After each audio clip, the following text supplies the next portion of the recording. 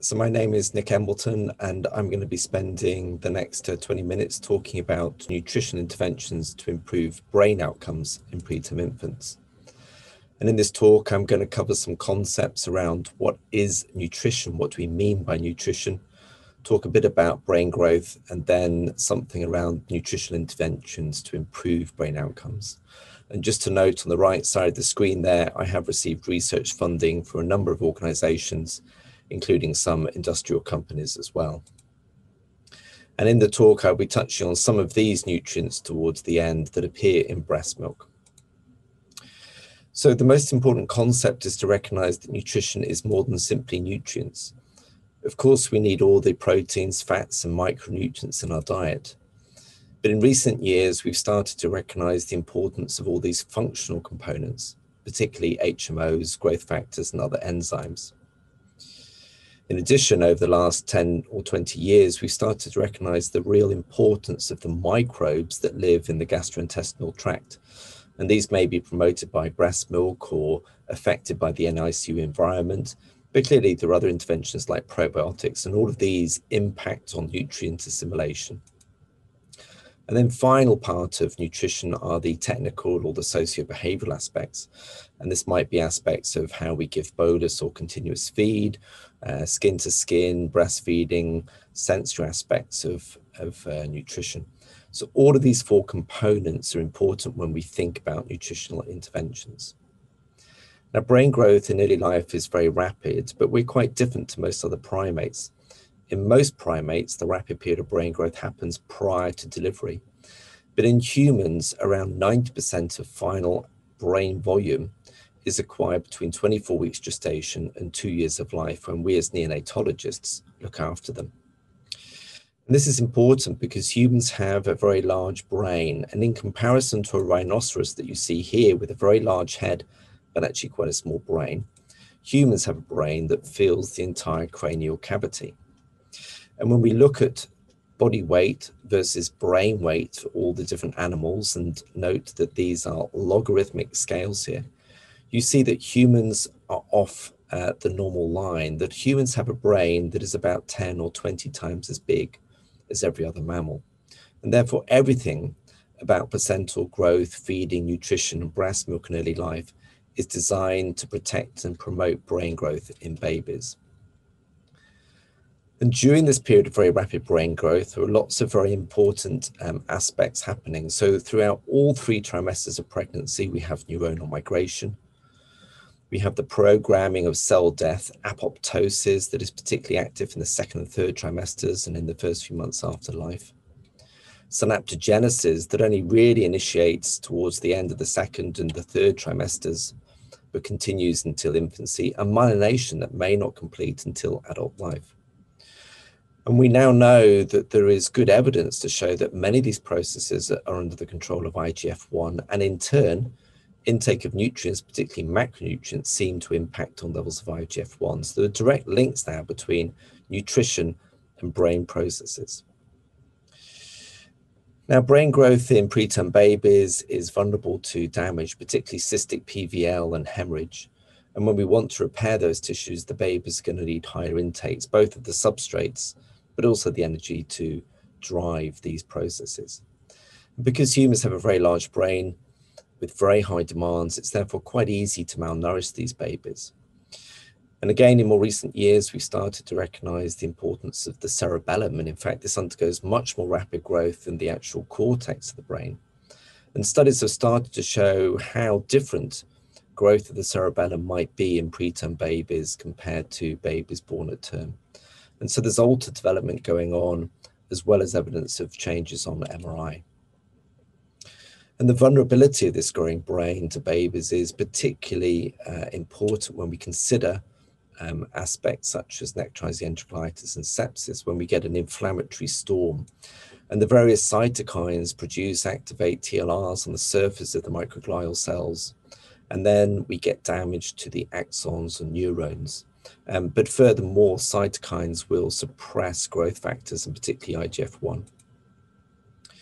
So how do nutrient deficiencies impact on brain development? Well, it depends on the amount of the nutrient, the type of nutrient, timing, and duration. And you can imagine in each of those 3 different scenarios, you'll have a different outcome. So there are multiple nutrients. We're looking after babies with a changing diet, both PN and enteral nutrition, lots of developmental stages and lots of mechanisms. And it's important that we remember that none of these nutrients work in isolation. They all require cofactors, enzymes, and energy to drive the process, and therefore a healthier brain requires every nutrient. It's not the case that there's just a single nutrient that makes the difference. Now, demand for macronutrients is particularly high in preterm babies. Here I show you a photo of Egan Bernal, who won the Tour de France a couple of years ago. And he consumes around about 100 kilocalories a kilo a day to cycle up and down mountains. In comparison, our babies on the neonatal unit require an energy intake of around 120 to 130 kilocalories a kilo a day. And therefore, we are expecting our babies to do something that is about 20 to 30% more energy intense than the most intense sporting activity known to man. And most of that energy expenditure is happening in the brain. So energy intakes are particularly important in our babies. So let's just think about how nutrition could impact on brain development. Well, of course, we need nutrients for tissue substrates. That's all of your macro and micronutrients. We need energy to drive the system, particularly carbohydrate and lipids, but also protein if there's not enough energy there. There's a whole range of signaling factors, mTOR. There's a whole range of sphingomyelins and phospholipids and IGF-1 that might be involved in signaling and growth factors. We know that lots of nutrients, particularly folate, B12 and iron, impact on gene expression and epigenetic processes. We know that breast milk prevents disease, that prevents the cytokine storm that damages the brain. And finally, we're starting to learn the importance of the gut-brain axis. We're only just starting to get an idea of how prebiotics and oligosaccharides and lactoferrin may impact on brain development in these babies. Now, all of you will recognize that neonatal care is very complex, and most of what we do is focused around cardiorespiratory management. But unfortunately, within all of this complexity, there is then a lack of focus on nutrition. And it's quite easy to fail to give babies adequate levels of macronutrients. So just as a quick recap, I've told you that brain growth is very rapid. We have one brain for life. The impact of nutrient deficiency on the brain depends on the amount, type, timing, and duration. The NICU environment is complex and poor nutritional status is common. And poor brain outcome is quite common in our babies. And there is always going to be a question of whether this is due to macronutrients or micronutrients or something like this. I just want to show you this audit data we collected now more than 20 years ago. And each of these yellow bars depicts the 3-gram protein intake that we would recommend a baby has on each day of life. And of course, now we're recommending intake close to 4 grams. But that yellow bar represents the 3 grams that the baby should be getting. In green, I show you the amount the babies actually get on each day. And then the red bar represents the difference between the amount they should be getting in yellow and the amount they actually get in green. So the red is the deficit that the baby gets each day. And if you add these deficits over time, you can see that by the end of the 2nd week, babies have accrued a deficit of protein round about equivalent to about 60 to 70% of their needs. This is a huge deficit in macronutrients that the babies receive. And part of the problem is that on the NICU, all of your monitoring is focused on cardiorespiratory management. And there aren't any monitors or feedback systems that alert you to the invisibility of malnutrition. So what's the evidence that macronutrients matter? Well, I'm going to show you 4 bits of data quite quickly over the next few slides that link macronutrient intakes to developmental outcomes or retinopathy of prematurity. The first one is a study from Bonnie Stevens looking at 124 babies less than 1,000 grams, where they used multiple regression to adjust the data for all the likely confounders, including illness severity. And what they show is that for every extra 10 kilocalories a kilo a day of energy in the first week of life, there's a 4.5-point benefit in developmental outcome at 18 months of age. And for every gram of protein, there's an 8.2 MDI benefit at 18 months of age. The next bit of data comes from a large Swedish study of very tiny babies less than 27 weeks. They also show that intakes are less than recommended. But what they showed was a tight relationship between the amount of energy and the risk of retinopathy. And what they show here on the left is that for every extra 10 calories a kilo the baby receives during the first 4 weeks of life, there's a 24% reduction in retinopathy after controlling for all the likely confounders. And the likely mechanisms are going to be complex, but are probably modulated through IGF-1, whereby low energy intakes further suppress IGF-1 that arrest vascularization and therefore increase the risk of retinopathy. This is a Norwegian study that was stopped early and was a postnatal nutrient enhancement study using both PN and enteral nutrition, where they gave higher amounts of amino acids, lipids, and DHA, and then they conducted MRI. And what they showed was that the enhanced nutrient group grew faster. They put on more weight, 16.5 versus 13.8, and they had larger heads. But the most impressive finding were these differences on the MRI. And here I show you in green the normal white matter skeleton in the skull. But picked out in orange here is the difference between the high nutrient and the standard nutrient groups, particularly in this one part of the brain, the superior longitudinal fasciculus, which is involved in motor control, perception, and language. And here is the final bit of data that links macronutrient intakes to brain growth. And this is a subset from one of Alan Lucas's very large trials where babies were randomized to either standard nutrient or high nutrient diet. And what they did was take babies or children who were neurologically normal at 8 years of age, and they conducted a Vessela and an MRI at 16 years of age. And what they show on the right here is that verbal IQ in the high nutrient group is significantly greater at 16 years of age compared to in the standard group. So this is after an outcome that only lasted for a few weeks. They can still see a difference 16 years later. When they look at brain volume, it's interesting that actual overall brain volume doesn't differ, but you'll see on the bottom there a significant difference in the size of the caudate nucleus. And this is known to be an area important in memory and learning that seems to be particularly vulnerable to nutrition. So 16 years later, we can see changes in the MRI that relate to early nutrition. Now, there are lots of macronutrients and micronutrients that might be important here. Preterm infants are at risk of iron deficiency because of low levels in breast milk, but also frequent blood testing. But there's never been a good RCT. However, expert consensus is that you should be starting iron at between 2 and 4 weeks of age, around about 2 or 3 milligrams a kilo a day, but you can delay supplementation if babies have had a recent transfusion.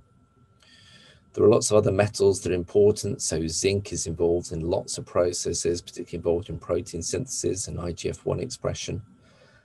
We know that there are interactions between the metals such as copper and iron.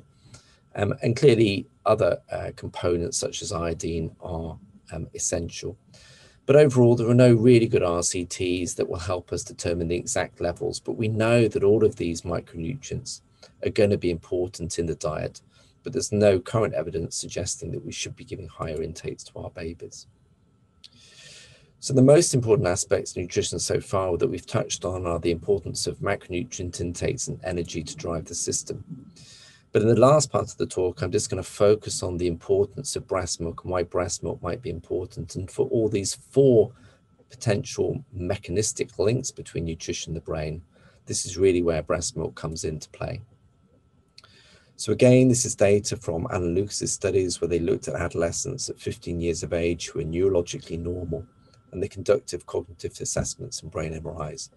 And what they showed was that the strongest predictors of later IQ was social class, but also the amount of breast milk. So the amount of breast milk that babies had on the neonatal unit was associated 15 years later with verbal and full-scale IQ, white matter volume, and there was clearly a dose-response effect. The more mother's breast milk you get, the better your outcome. This is data from a very large French cohort, almost 3,000 babies born less than 32 weeks. They show that these babies on breast milk actually tend to grow a little bit more slowly than those getting formula. And in this large cohort, they conducted neurodevelopmental testing at 2 years of age. And what they show on the right here is that babies who get no mother's own milk compared to some mother's own milk do worse. That as you go up, the longer duration of mother's own milk results in a better developmental outcome. So that babies who continue to receive mother's own milk for more than 2 months after NICU discharge have the best developmental outcomes at 2 years of age. People have often wondered whether supplanting donor milk in place of formula milk, whether it's a shortfall, might improve developmental outcome.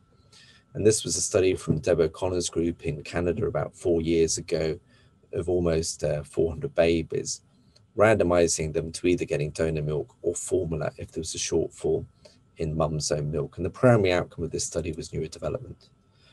And what I show you on the right here is that overall there was no difference in developmental outcome at 2 years of age for any of the domains, depending on whether you had donor milk or formula.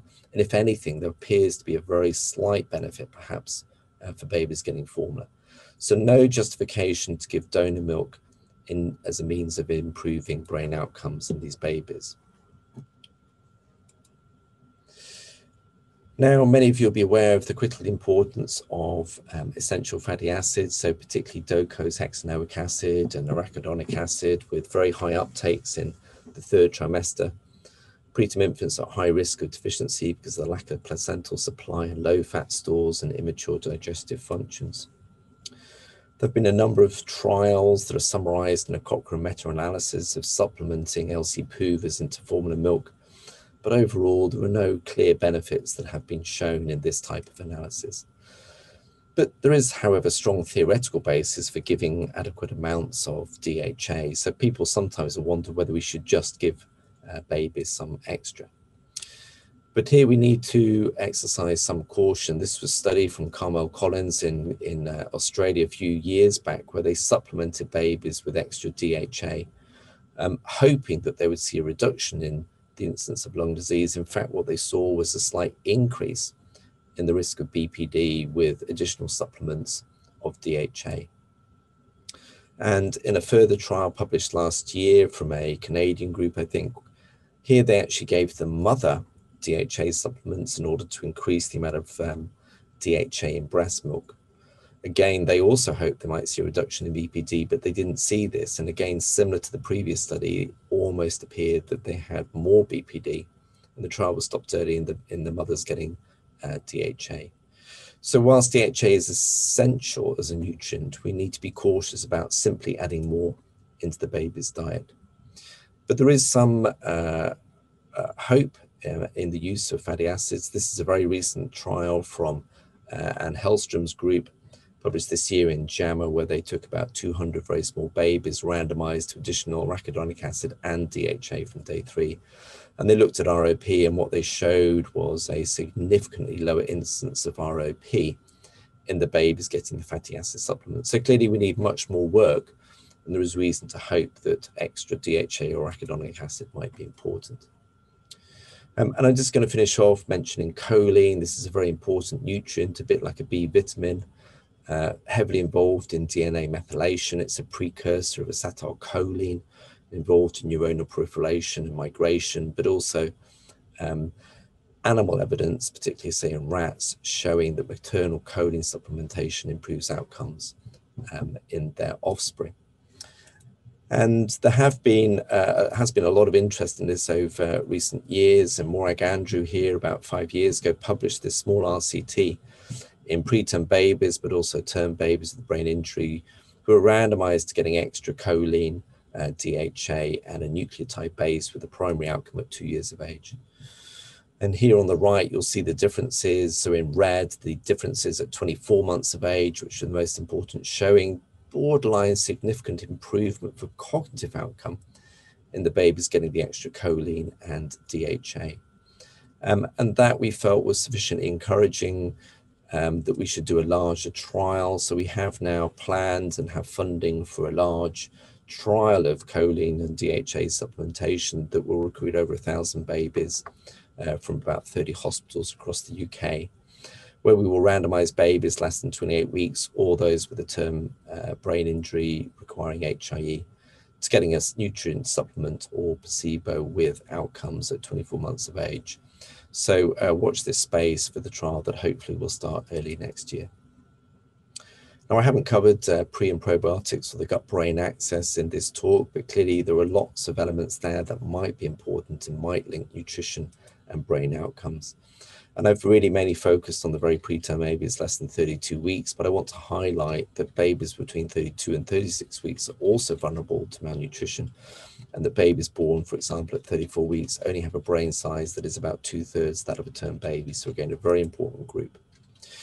So as neonatal care progresses, we get better focused on the importance of nutrition. This certainly improves survival in our babies. But in turn, as more babies survive, the importance of nutrition becomes even greater, and the challenges become more complex. So in summary, very strong evidence that mother's own milk improves brain outcomes in babies, but that does not apply to donor human milk. Very strong evidence that protein and energy do relate to outcomes, although there's likely to be an upper limit of benefit. Lots of theoretical reasons why you need to make sure the babies have adequate iron, zinc, and selenium, and some emerging, potentially promising evidence around the role of DHA and choline, but we need more work. But in summary, the two things to do are maximize mother's own milk and make sure you meet macronutrient intakes. And finally, why is it that mother's own milk is so important? Well, we used to think that milk was just this inert fluid that you tipped through the gut and produced a waste product at the far end. But we're now starting to understand the complexities of all the metabolites and immune processes that are involved here. And many groups, including us, have got very interested in how these link between brain outcomes and other diseases such as NEC. So as I say, we've started to recognize that breast milk is more than simply food. And on the left here, you can see all the different components that appear in formula milk. But appearing here in colors are all the things that you get in mother's own milk that perhaps don't appear in formula milk, and a whole range of prostacyclins and fatty acids, phospholipids, nucleotides, sphingolipids, lots of cholesterol and steroid compounds, lots of vitamins and amino acids, but importantly, lots of these growth factors like IGF-1, IGF-2, thyroxine, insulin, adiponectin. So breast milk really is incredibly complex and undoubtedly holds the key to improve brain outcomes in the babies that we're looking after here. And I'm going to finish there, and thank you very much for your attention and look forward to take any questions. So thank you very much indeed. Just to summarize again, importance of mother's own milk and macronutrient intakes, and to thank all my collaborators, both here in Newcastle and further afield, who have helped us with our research. Thank you.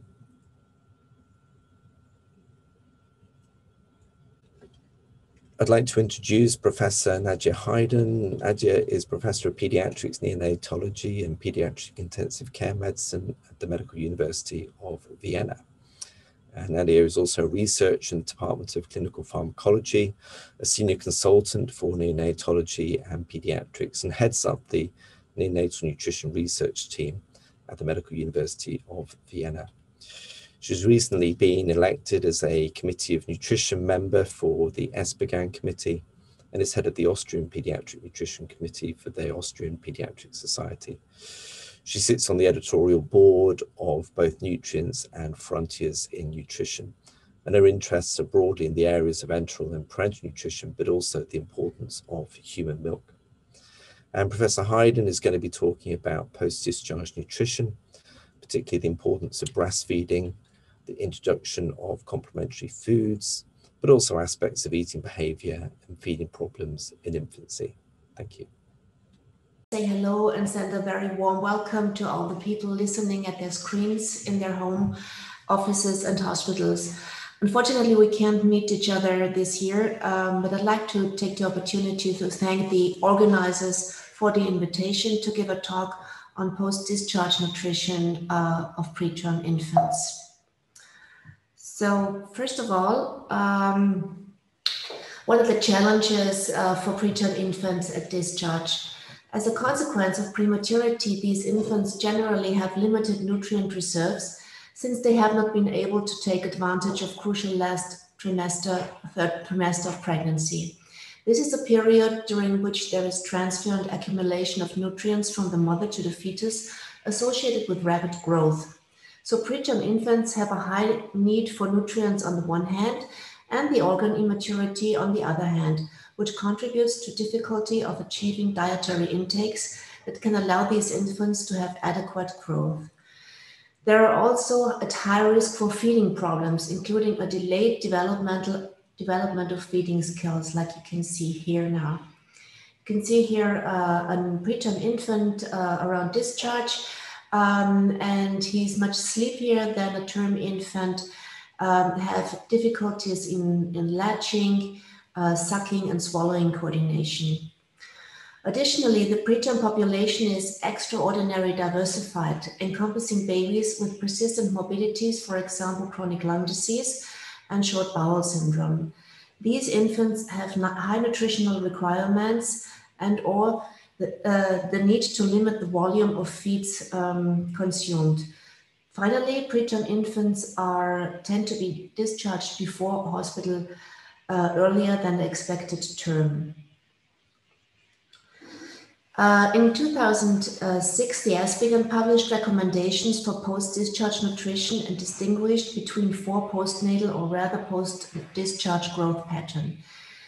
Here on the slide, you can see the first growth pattern for adequate growth. That means that the infant is born above the 10th percentile and discharged above the 10th percentile. Second growth pattern is catch-up growth. Infant is born below the 10th percentile, and during the course in the neonatal intensive care unit, infant has catch-up growth and is discharged above the 10th percentile. The third growth pattern is extrauterine growth retardation. This is very common in infants with a very complicated neonatal course during their stay in their neonatal intensive care unit.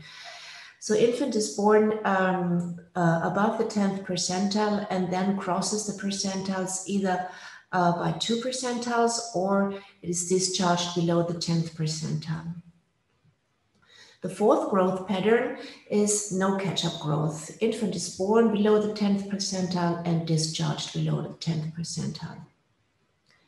So who needs a higher density of nutrients after discharge?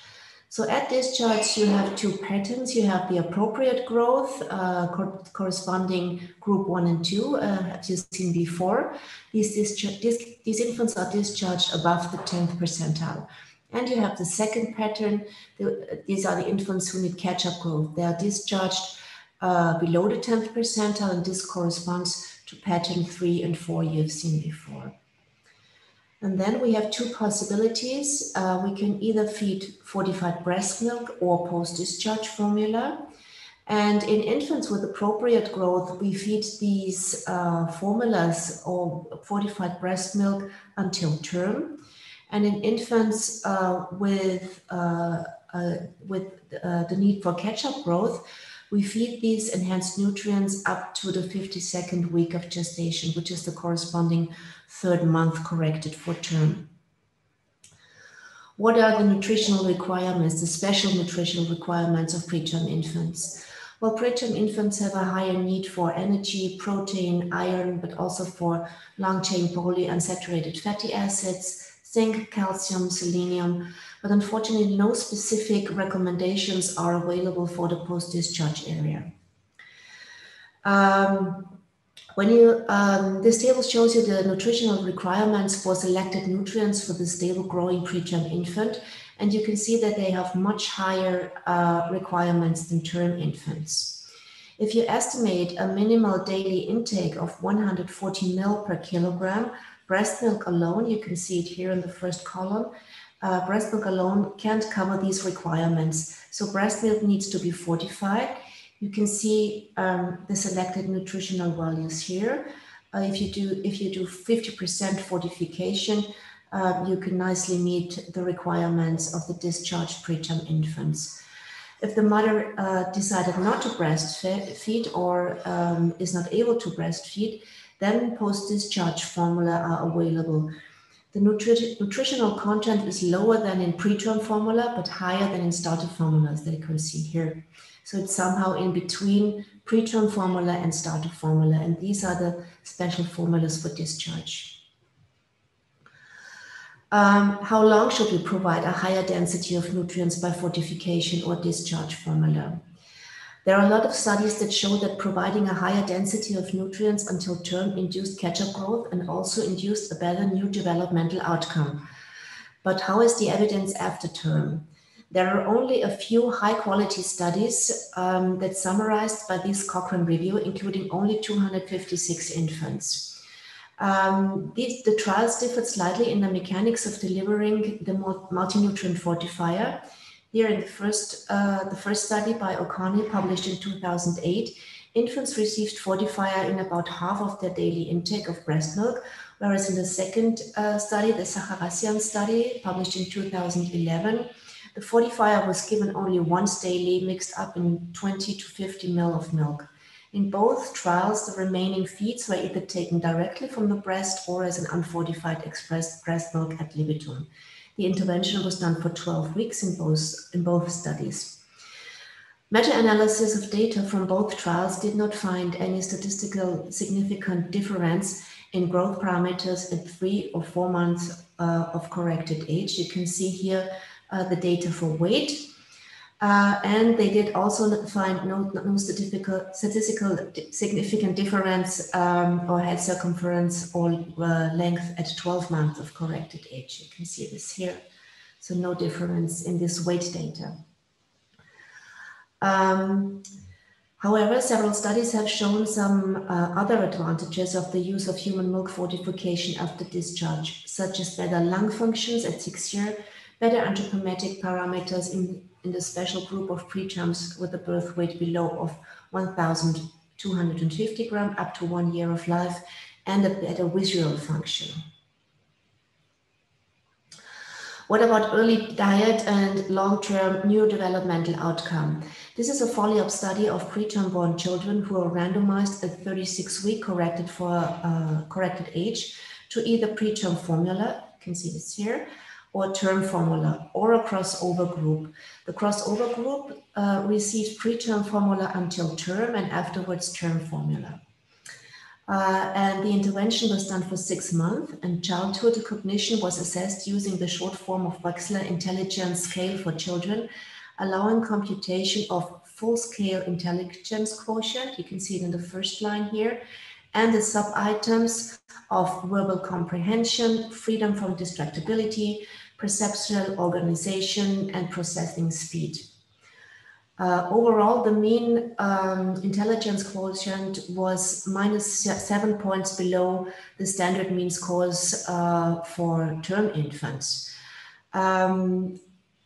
But it was not shown that there was any correlation between the formula with the higher nutritional content or the cognition outcome with 10 years. Importantly, the authors showed a strong association of early infant growth and later cognition. You can see it here. Here are the same items from the Wechsler Intelligence Test. And the association, there was multivariate association of growth with cognitive ability. And what you can see here, that the infants who were growing better had a higher intelligence than the one with the lower growth. So there is a correlation, not between enhanced nutrients, but between growth and later cognitive outcome at 10 years.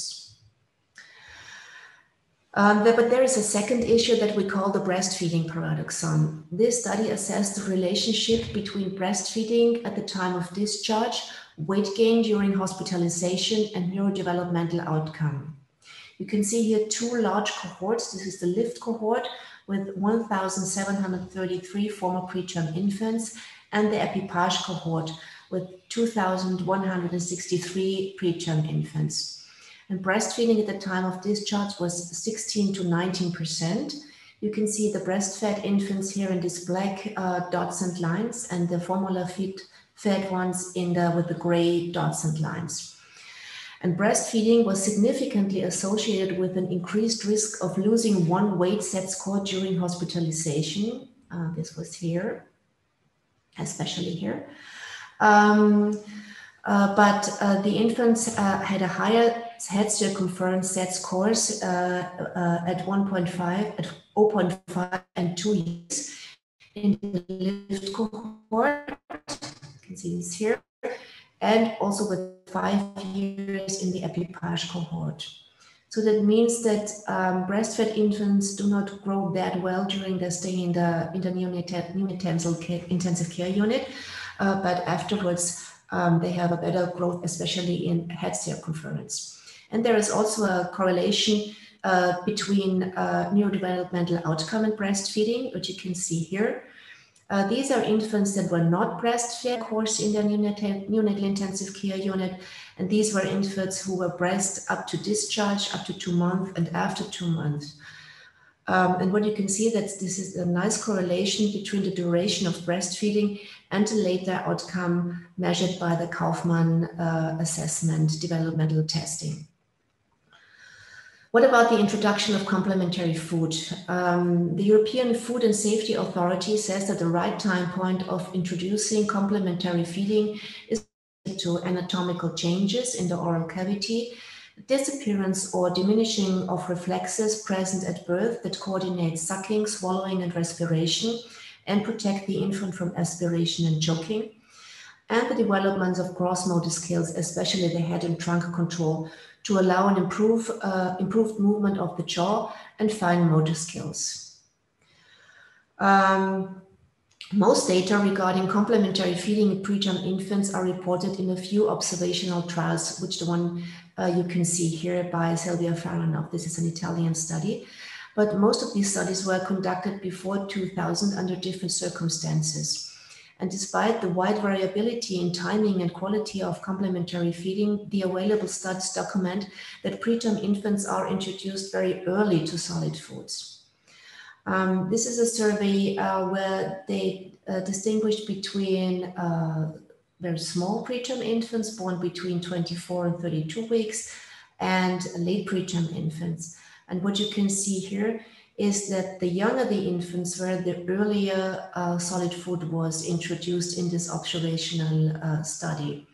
And this is also introduction of solids was also related to birth weight. The smallest infant with a birth weight below 1,000 grams were the ones that received solids very early, around the 13th week, corrected for age, which corresponds to 3rd month. And introduction of solid was also related to breast milk feeding or formula feeding. Formula fed infants were introduced much earlier with solids than breastfed infants. What is the type of complementary food in preterm infants? It's more or less the same like in term infants. Usually parents start with fresh fruits and vegetables, then followed by cereals, meat, milk products, fish around 7 months, eggs around 8 to 9 months, and salt and sugar after the 1st year of life. What about prospective randomized controlled trial? There is only one high-quality randomized controlled trial conducted in India, and this trial was conducted in mostly large preterm infants with a gestational age around 32 weeks and a birth weight around 1,500 grams. And primary outcome of this study was Z-scores in weight with 1 year of age. And you can see here in the blue line, the solids were introduced at 4 months of age, and in the red line, the solids were introduced at 6 months of age, and there was absolutely no difference in outcome, in weight, in anthropometric outcome, weight Z-scores with 1 year. It is remarkable that there's an inevitable loss in Z-scores during the stay in the neonatal intensive care unit and up to term, approximately about minus 2.8 minus in Z-score, and with 1 year still minus 1.6 in Z-score, which is really remarkable. I'd like to present you unpublished data from my own group. We did a prospective randomized controlled trial where we introduced early complementary feeding in preterm infants between the 10th and 12th week of gestation, or in the late group between 16 and 18 week of gestation. And the infants had to adhere to an absolutely standardized diet. They received feeding boxes from us with fruits, vegetables, cereals, and they had to strictly adhere only to this diet and were not allowed to eat anything else. So our patients had a mean gestational age about around 27 weeks of gestation, and their mean birth weight was around 950 grams in both groups. So they were much smaller than the infants in the Indian trial. And our primary outcome was length with 1 year. And you can see here with the red lines, the early group, and with the blue lines, the late group. And here the set scores for weight and length. And you can see in primary outcome, absolutely no difference between early and late introduction of solids between two groups. We had a slightly difference in Z scores in weight at 6 months, but this was not consistent. And here are the data for head circumference, no difference, and also for BMI. And you can see here also that our drop in set scores was at a maximum of 0.2, and this is also a difference to the Indian study where we had much larger drops in Z scores. What about feeding problems and eating behavior? A remarkable number of infants preterm infants have problems with eating behavior. This is related to their intrinsic immaturity, neurological deficits, comorbidities, and also to unpleasant procedure the infants had to undergo during their hospitalization, for example, tube feeding or intubation. A remarkable group of infants are discharged on tube feeding. 15 to 23% of the infants born below 29 weeks of gestation are discharged on tube feeding. And concerning the feeding problems, this is a study where questionnaires were sent out to parents of early and late preterm infants at, you can see here, the early group and the late group at 3, 6, and 12 months. And the parents were asked for perception of infants' feeding skills, comfort with feeding, hospital visits for feeding difficulties, what were their observations. And what the authors found that preterm infants, and especially the smaller ones, had a consistent problem with oromotor dysfunction during the first year of life. You can see it here in this group. And also during the first 3 months, problems with avoidant behavior of bottle or breast or solids. So to summarize, what are the recent challenges in post-discharge nutrition? On the one hand, we have the post-discharge nutrition with the breastfeeding paradoxon, the advantages of the use of human milk, the fortification possibility after discharge, and the challenges are to define entity and velocity of catch-up growth, what is the right catch-up growth, to individualize the nutritional approach, to define the nutritional requirements of the discharge period, and to consider the feeding skills and emotional factors of parents and preterm infants.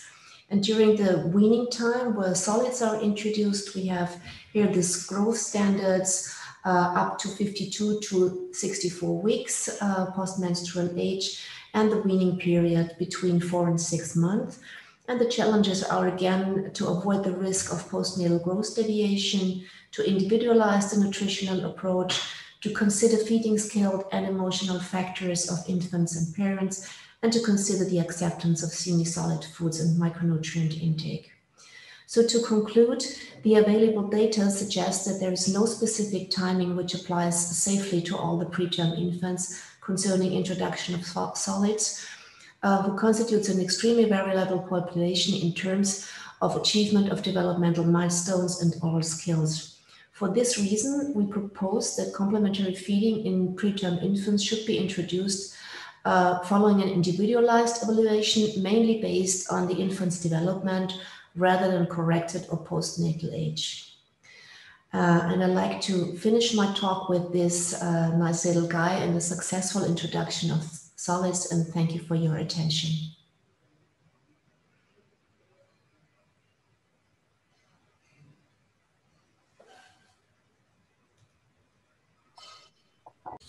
Our last speaker in the session is Professor Nina Modi, who is Professor of Neonatal Medicine at Imperial College London and also a consultant in neonatal medicine at Chelsea and Westminster NHS Foundation Trust.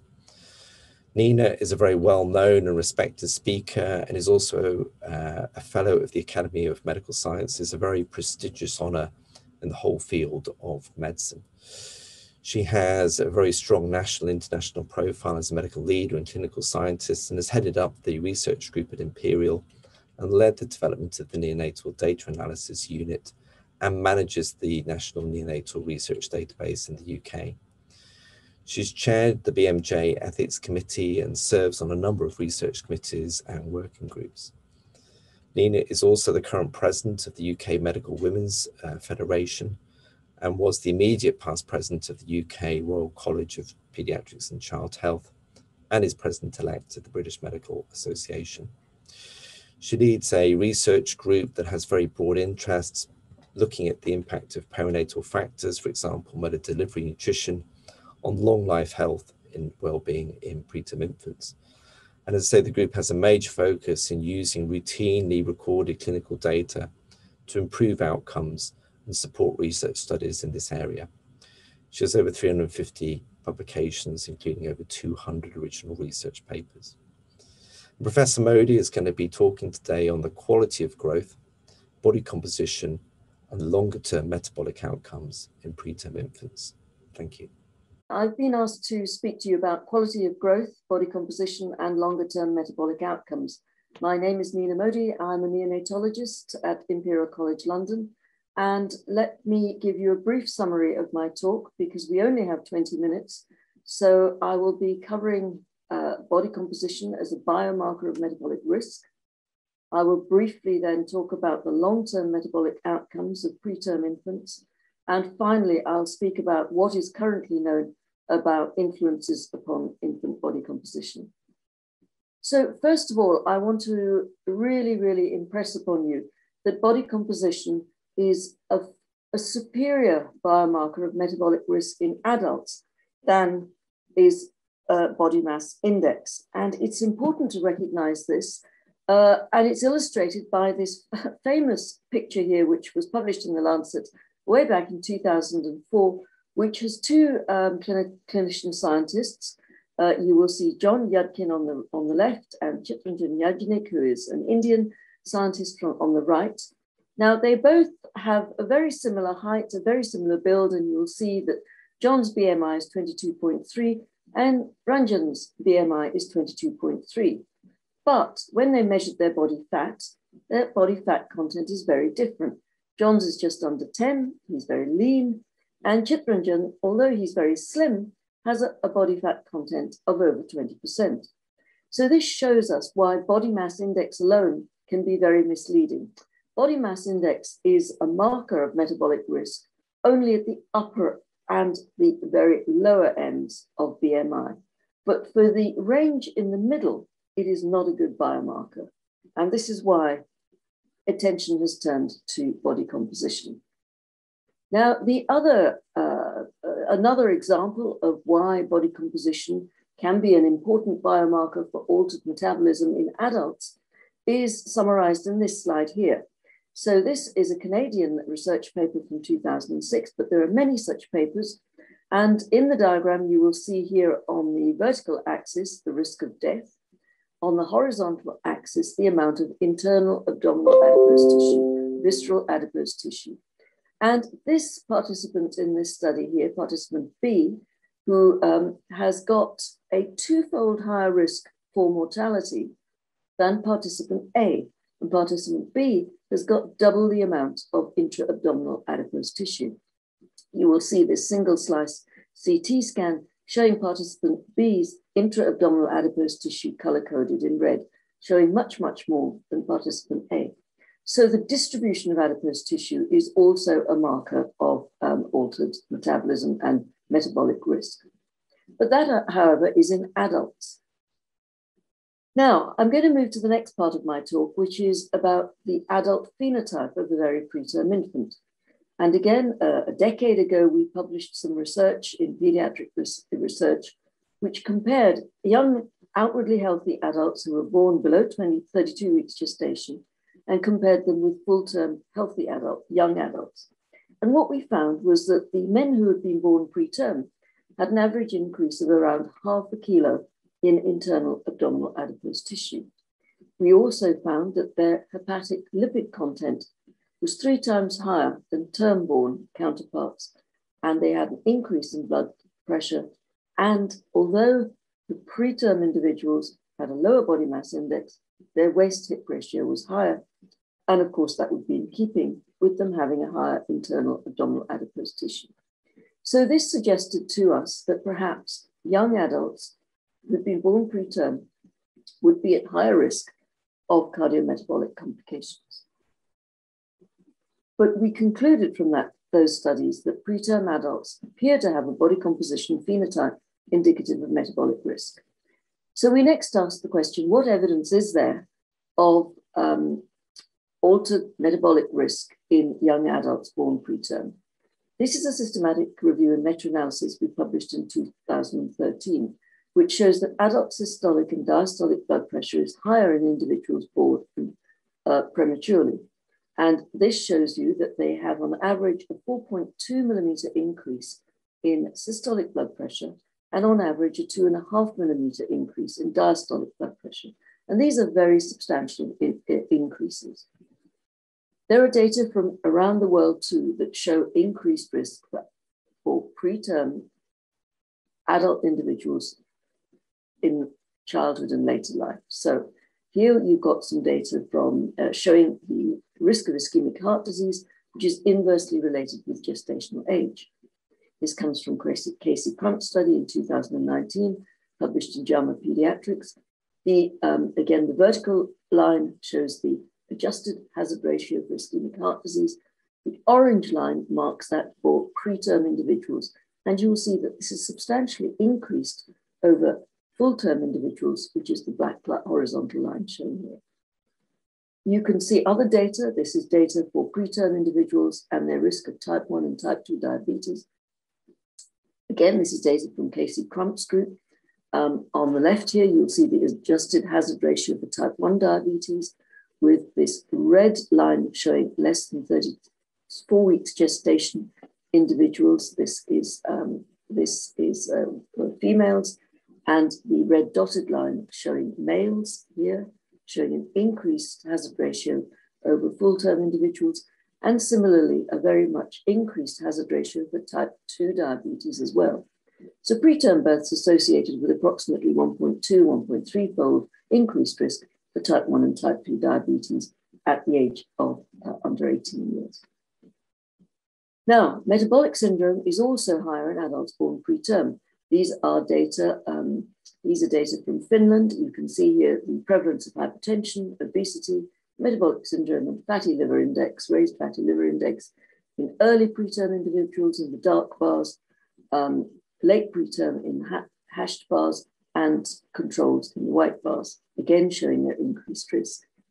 And if you're interested in reading more about this, please go to the Neonatal Update Special Edition of Early Human Development, November 2020, which summarizes the risks for preterm individuals in adult life. So the summary of that second part of my talk is that preterm individuals are at greater risk of a range of cardiometabolic disorders and other chronic long-term conditions, including reduced lifespan. Now, what influences are known upon infant body composition?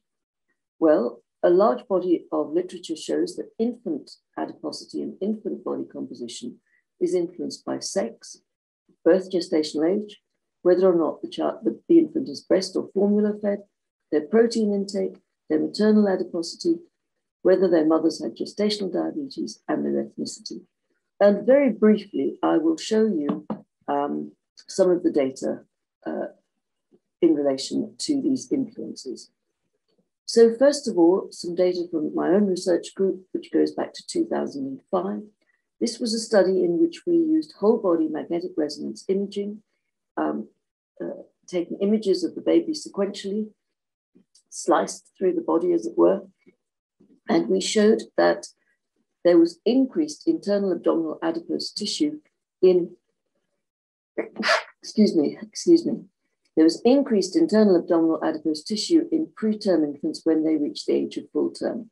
And that was published in Pediatric Research in 2005. So outwardly, these very preterm babies at the age of term equivalent looked very thin. But if you measured their body composition using whole body MRI, you found that they had an increase in internal abdominal adipose tissue. We also found using liver spectroscopy, proton spectroscopy, that intrahepatocellular lipid is increased in the preterm and term infant. And we replicated that in a number of studies.